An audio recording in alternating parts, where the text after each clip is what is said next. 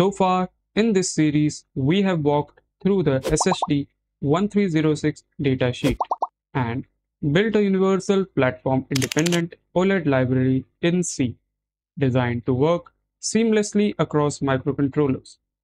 Now, it's time to put that library into action. In this video, we will integrate it on the popular ESP-IDF platform. And in a later video, we will also cover STM32 IDE. We will cover the full setup required to get the SSD1306 library running on ESP32 and learn how to control a single pixel on the OLED display using IDF platform, a foundational step toward building custom graphics, text, or even full UI elements. If you haven't watched the previous parts of this series, I highly recommend checking them out first to get the complete context.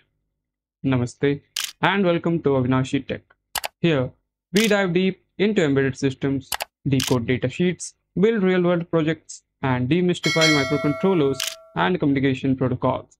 If embedded tech excites you, be sure to subscribe and join me on this journey. Let's start with the ESP32 and the IDF platform. First, I will open up VS Code and create a new IDF project. Next, I will copy over the common source files we discussed in the previous section and update the ESP32 specific code. Let's begin with the SPI.c file. So ESP32 comes with 4 hardware SPI peripherals, but SPI0 and SPI1 are already used internally by the flash memory. That leaves us with two options, that is HSPI and vSPI. In this project, we are using HSPI. By default, HSPI uses MOSI on GPIO 13 and clock on GPIO 14. Other non-SPI control pins like CS, DC, and reset can be assigned to any available GPIOs. We have assigned it to pins which are shown here. In the SPI init function, we start by initializing the members of the SPI bus config structure. We specify the MOSI and clock pins and define the maximum data transfer size in bytes. Next, we call SPI bus initialize to set up the SPI bus using this configuration. After that, we set up the SPI device interface config structure. Here, we define clock speed as 10 MHz, SPI mode as mode 0, in which clock polarity is equal to 0, which means ideally the clock is low. Clock phase is also 0, which means data is captured on the leading edge. Finally, we call SPI bus add device to register our device with these settings. In the SPI transfer function, we first check if the SPI device handle is valid. If it is valid, we configure the SPI transaction structure, in which the length is set in bits, the TX buffer points to the display buffer, and the RX buffer is set to null, since we don't expect any data back. To transmit, we use SPI device transmit function.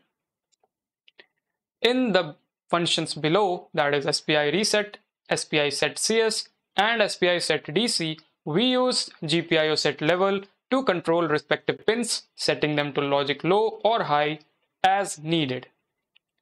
Now, in the SSD1306.c file, for microsecond level delays, we use the ETS delay US function.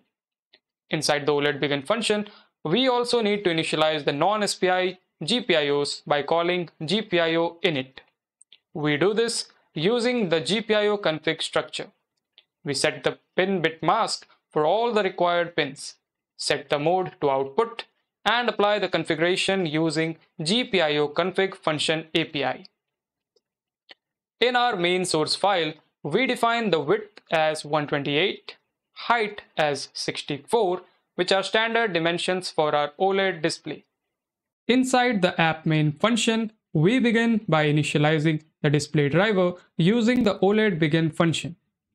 Then we pass the screen width, height, the switch cap VCC macro to enable the charge pump, and finally set the reset flag to true. Next, we clear the display buffer using OLED clear display.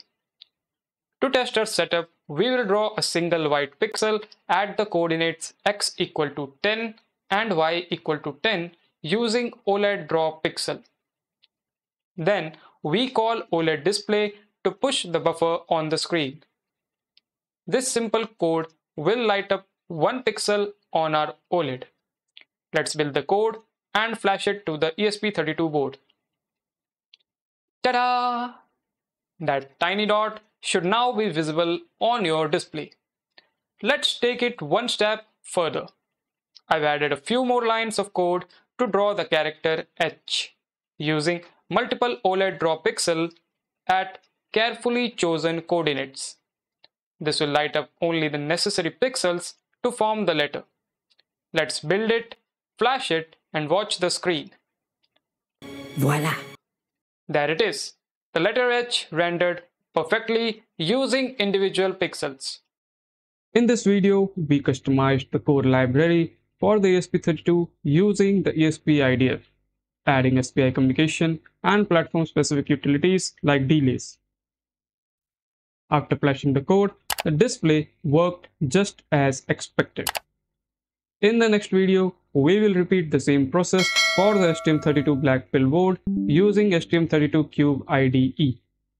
If you found this video helpful, don't forget to like the video, share it with others, and subscribe to Avinashee Tech for more embedded content.